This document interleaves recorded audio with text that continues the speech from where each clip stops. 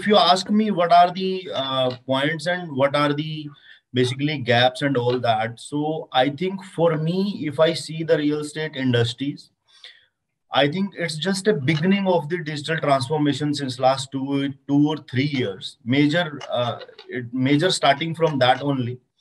I think for the project management, I give you the real examples on the ground, how the ground people worked and how we transform them and how we are right now also we are trying to build that.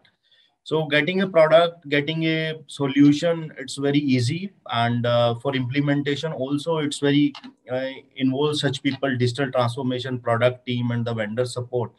But the major problem is adoption by the ground people and the project people, how they are adopting the new age platforms to digitize their work. That is the main challenge right now.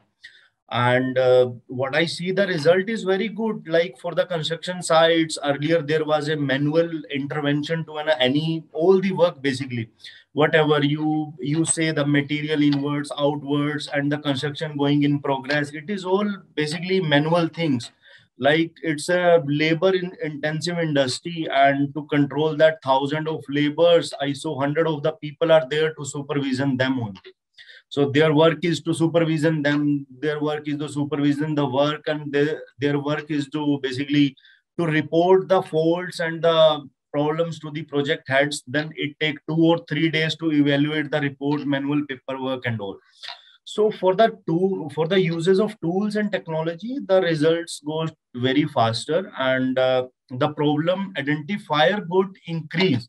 Like an example, if I give you, like we have example in a one tower, we have 500 houses or 200 houses.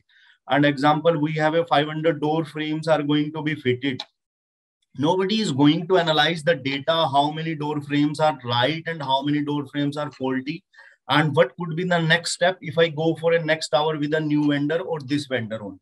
So these all tools and technology give us the faster and real-time response and real-time deliveries, where the project heads and project managers can act immediately before going any fault to the new project and new tower.